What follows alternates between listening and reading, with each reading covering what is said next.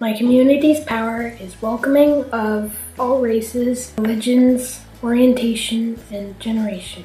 Welcoming a come from away with open arms and eager minds. Welcoming the wisdom they bring to our community while sharing our experiences. My community's power is rooted in tradition, but open to innovation. A place where work can come in many forms.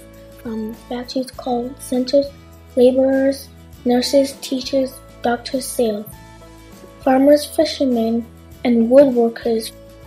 Finding work next to the entrepreneurs, freelancers, and independents working in a global economy. The community's power is with leaders that see the future. A place that understands the dictionary doesn't even hold the names of what is to be created. A place where history is an example, a tool, and a resource to change the future. The future of my community's power is that the environment, climate change, stormwater management, and energy are a priority. Renewable energy will be the norm from solar, wind, geothermal, or innovations yet to be determined. A place where energy poverty is a thing of the past and community energy is a thing of the present.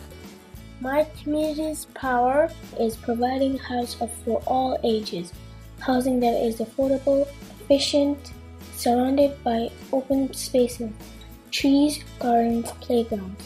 Housing that allows warmth from a winter storm, shelter during the heaviest of rain, and a place for my family to share tears of joy and of sorrow. My community's power is focused on problem solving. Cleaning rivers, community transport, supporting growth, innovation, and celebration. My community is prepared to be a leader to think beyond the municipal boundaries, engage the citizens, support the innovation, and welcome the change. My community is a place where safety and security means where I can leave the light on and door open to welcome those who drop by. A community that plans for generations yet to be born.